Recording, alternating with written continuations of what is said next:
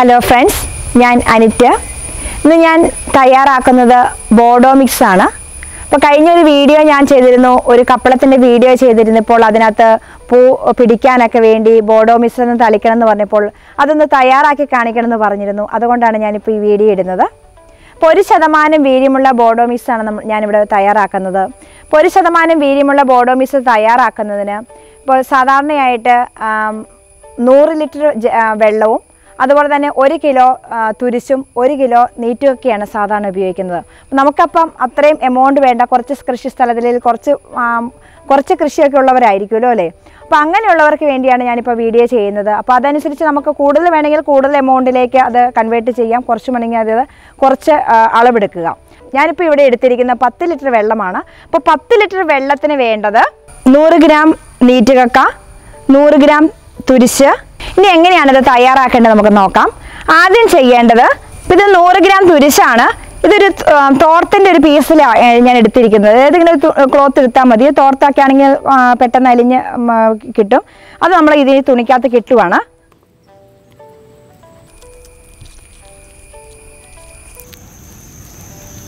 ഒരു വള്ളി വെല്ലു എടുത്തിട്ട് അതിൻ്റെ അറ്റം അങ്ങനെ കെട്ടിയിടുക. പ്ലാസ്റ്റിക് ബക്കറ്റാണ് എടുക്കാമ്പോൾ ഇത് നമ്മൾ തുരിശ് അലിയിപ്പിക്കാൻ വേണ്ടി. അപ്പോൾ അതിന് വേണ്ടി ഞാൻ കുറച്ച് നമ്മുടെ ഈ 10 ലിറ്ററിൽ നാട്ടോ എല്ലാത്തിനുള്ള വെള്ളം എടുക്കാമോളൂ.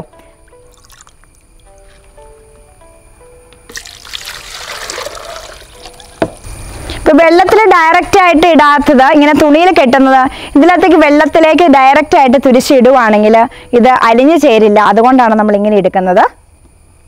ഇനി ഒരു കമ്പിൻ്റെ കഷ്ണം ഞാൻ എടുത്തിരിക്കുന്നത്, കമ്പിൻ്റെ കഷ്ണമാണ്. അതിനകത്തേക്ക് നമ്മൾ കോർത്തിട്ട് ഇതിന് ഏറ്റവും അടിയിലേക്ക് മുട്ടി നിൽക്കരുത്, ഒരു മധ്യഭാഗത്തായിട്ട് വരാൻ ഭാഗത്ത് നമ്മൾ ചെയ്യണം. അപ്പോൾ നമുക്ക് ഇത്രയും ഇത് മതി. വെള്ളത്തിൽ ഇവിടെ വെച്ച് നമ്മൾ കെട്ടുക.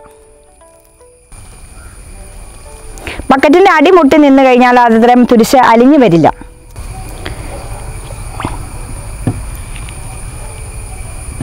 ഈ സമയത്ത് നമ്മുടെ തുരിശ് നമ്മൾ ലയിക്കാൻ വേണ്ടി ഇട്ടിരിക്കുകയാണ് വെള്ളത്തിൽ. ആ സമയത്ത് തന്നെ നമുക്ക് ചെയ്യാവുന്നതാണ് നമ്മുടെ നീറ്റ് കാക്ക നമുക്ക് ഇതിനകത്തേക്ക് ഇടാം. ഇത് നീറ്റ് കക്ക തയ്യാറാക്കുമ്പോൾ നമുക്ക് ചുണ്ണാമ്പാക്കണം. ആ ചുണ്ണാമ്പാക്കുമ്പോൾ നമ്മൾ പ്ലാസ്റ്റിക് പാത്രങ്ങൾ എടുക്കരുത്. നമുക്ക് ചെമ്പിൻ്റെ പാത്രങ്ങളോ അല്ലെങ്കിൽ ഇതുപോലെയുള്ള, ഇതൊരു ചട്ടിയാണ് എടുത്തിരിക്കുന്നത്, അങ്ങനെയുള്ള പാത്രങ്ങൾ, പ്ലാസ്റ്റിക് പാത്രങ്ങൾ നമ്മൾ എടുക്കരുത്. ചുണ്ണാമ്പാക്കുമ്പോൾ അതിന് ചൂടാവും. ഇത് ഞാൻ എടുത്തിരിക്കുന്നത് നമ്മൾ ഈ 10 ലിറ്റർ വെള്ളത്തിൽ നിന്ന് കുറച്ച് വെള്ളം എടുത്ത് ഞാൻ ചൂടാക്കിയതാണ്. അതിന് കാരണം നമ്മുടെ ഇപ്പോൾ നീറ്റ് കക്ക പെട്ടെന്ന് ചുണ്ണാമ്പായി കിട്ടുന്നു. പെട്ടെന്ന് ഇത് ശരിയാവണമെങ്കിൽ ചൂട് ചെല്ലുവാണെങ്കിൽ പെട്ടെന്നാവും. പച്ചവെള്ളം ഒഴിച്ചാലും മതി. അത് നമുക്ക് ഇഷ്ടമുള്ളതനുസരിച്ച് ചെയ്യാം.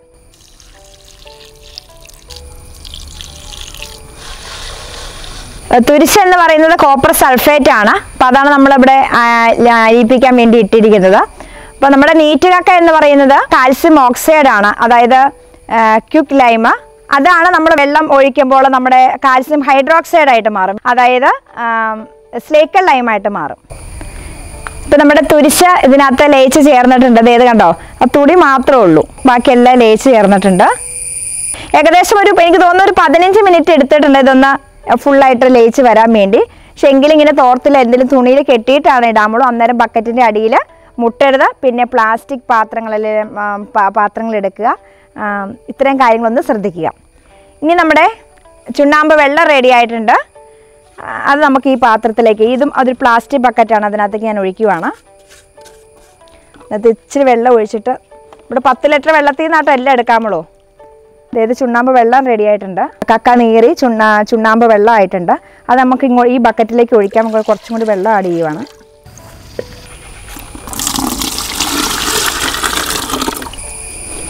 ഫുള്ളായിട്ട് പോകുന്നുണ്ട് കേട്ടോ. നമ്മൾ ഇതിനകത്തേക്ക് കുറച്ച് വെള്ളം കൊണ്ട് ഒഴിക്കുവാണ്. ഇപ്പം ഇത്രയും വെള്ളത്തിന് ഞാൻ കൂട്ടിയിട്ടുണ്ട്. ഇനി നമ്മുടെ തുരിശ് കലക്കിയ വെള്ളം നമ്മൾ ഇതിനകത്തേക്ക് ഒഴിക്കുവാണ്. അങ്ങനെ ഒഴിക്കുമ്പോൾ ഒരു കാര്യം, ചുണ്ണാമ്പ് വെള്ളം ഈ വെള്ളത്തിലേക്ക് മാത്രമാണ് തുരിശ് ഒഴിക്കാൻ. നമ്മൾ ഒരിക്കലും തുരിശിലേക്ക് ഈ വെള്ളം ഒഴിക്കരുത്.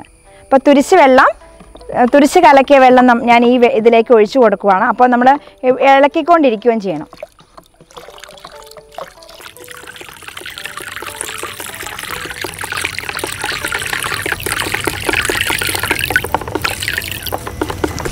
ഫുള്ളായിട്ട് വെള്ളം എടുത്തിട്ടുണ്ട്. അതായത് 10 ലിറ്റർ ബോഡോ മിശ്രിതം തയ്യാറായിട്ടുണ്ട്. അതായത് 1% വീര്യമുള്ള ബോഡോ മിശ്രിതം. അതായത് നമ്മൾ എടുത്തിരുന്നത് 100 ഗ്രാം നീറ്റുകക്ക, 100 ഗ്രാം തുരിശ്, 10 ലിറ്റർ വെള്ളം. ഇപ്പോൾ ഇതെല്ലാം കൂടി മിക്സ് ചെയ്യും. ഇപ്പോൾ നമ്മൾ നിങ്ങളിപ്പം മിക്സ് ചെയ്യാനൊക്കെ എടുക്കുമ്പോൾ ഈ 10 ലിറ്റർ വെള്ളത്തിൽ നിന്നാണ് എടുക്കാമുള്ളൂ, അല്ലെങ്കിൽ ഇതിൻ്റെ അനുപാതം മാറിപ്പോവും. അതുകൊണ്ട് കറക്റ്റായിട്ട് അങ്ങനെ തന്നെ എടുക്കാൻ ശ്രദ്ധിക്കുക. ഇപ്പം നമ്മൾ സാധാരണയായിട്ട് ഈ ബോഡോ മിശ്രിതം ഉപയോഗിക്കുന്നത് പ്രധാനമായിട്ട് നമ്മുടെ തെങ്ങിൻ്റെ മണ്ട ചീല്, അതുപോലെ തന്നെ ചെന്നീരൊലിപ്പ്, അതുപോലെ തന്നെ കുരുമുളകിൻ്റെ ദ്രുതവാട്ടം, കമുകിൻ്റെ മഹാളി എന്ന രോഗം, ഇതിനൊക്കെ നല്ല പ്രതിവിധിയായിട്ടാണ് നമ്മൾ ബോഡോ മിശ്രിതം തളിക്കുന്നത്. അതുപോലെ തന്നെ തെങ്ങ്, മാവ്, കശുമാവ് എന്നിവയൊക്കെ പിങ്ക് രോഗം എന്നിവയ്ക്കൊക്കെ വളരെ ഫലപ്രദമാണ് ബോഡോ മിശ്രിതം. ഇത് നല്ലൊരു കുമിൾനാശിനിയായിട്ടാണ് നമ്മളിത് ഉപയോഗിക്കുന്നത്. അതുപോലെ ഞാൻ കപ്പളം പറഞ്ഞപ്പോലെ പൂക്കളൊക്കെ കൊഴിഞ്ഞു പോവാതെ, മഴക്കാലങ്ങളിലൊക്കെ ആണെങ്കിലും അതിന് ചീച്ചിൽ ബാധിക്കാതെ അല്ലെങ്കിൽ കൊഴിഞ്ഞു പോവാതെയൊക്കെ ഇരിക്കാൻ വളരെ നല്ലതാണ് ബോഡോ മിശ്രിതം. അപ്പോൾ നമുക്ക് ഇനി വേണ്ടത് നമ്മൾ ഏത് പാത്രത്തിൽ നിന്നാണോ സ്പ്രേ ചെയ്യേണ്ടത് ആ പാത്രത്തിലേക്ക് മാറ്റി ഒഴിക്കുക എന്നുള്ളതാണ്. ചെറിയ പമ്പ് സെറ്റാണ്. ഇപ്പോൾ നമ്മുടെ കൈ കൊണ്ട് ഇപ്പോൾ നമുക്ക് വീട്ടമ്മമാർക്കൊക്കെയാണ് ഉപയോഗിക്കാൻ പറ്റുന്ന ഒന്നാണിത്. അങ്ങനെ ചെയ്യാൻ പറ്റുന്നുണ്ട്. വലിയ പമ്പ് ഇവിടെ ഉണ്ട്, അപ്പോൾ അത് ഞാൻ കാണിക്കുന്നില്ല. ഇപ്പോൾ ഇതിനകത്താണ് ഞാൻ ഇതിന്ന് ഒഴിക്കുന്നത്. ഇപ്പം നമ്മൾ ഉപയോഗിക്കാൻ നേരത്തെ ഇതൊന്ന് ഇളക്കിയിട്ട് എടുക്കുക. നമ്മളിത് തയ്യാറാക്കിയിട്ട് 24 മണിക്കൂർ നമുക്ക് ഉപയോഗിക്കാം.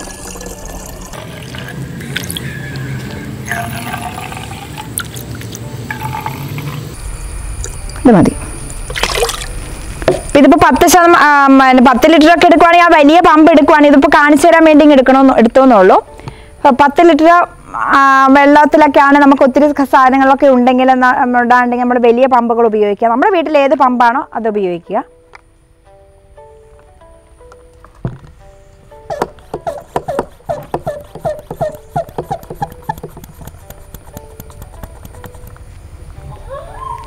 നമുക്ക് ഒഴിക്കാം, കുറച്ച് സാധനങ്ങളൊക്കെ ഒഴിക്കാം.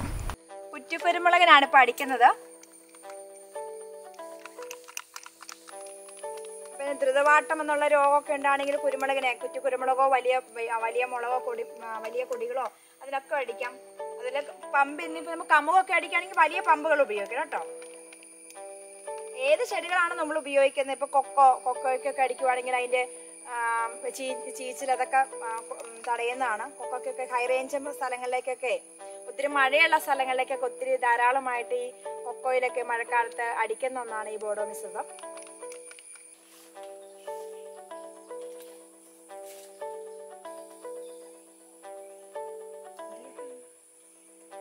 അപ്പോൾ ബോഡോ മിശ്രിതം തയ്യാറാക്കുന്ന വിധം എല്ലാവർക്കും മനസ്സിലായി എന്ന് ഞാൻ വിചാരിക്കുന്നു. അപ്പോൾ നിങ്ങൾക്ക് ഈ വീഡിയോ ഇഷ്ടമായെങ്കിൽ ലൈക്ക് ചെയ്യുക. ചാനൽ സബ്സ്ക്രൈബ് ചെയ്യാത്ത കൂട്ടുകാരാണെങ്കിൽ ചാനലൊന്ന് സബ്സ്ക്രൈബ് ചെയ്യുക. മറ്റൊരു നല്ലൊരു വീഡിയോയുമായി നമുക്ക് അടുത്ത ദിവസം കാണാം. എല്ലാവർക്കും നന്ദി.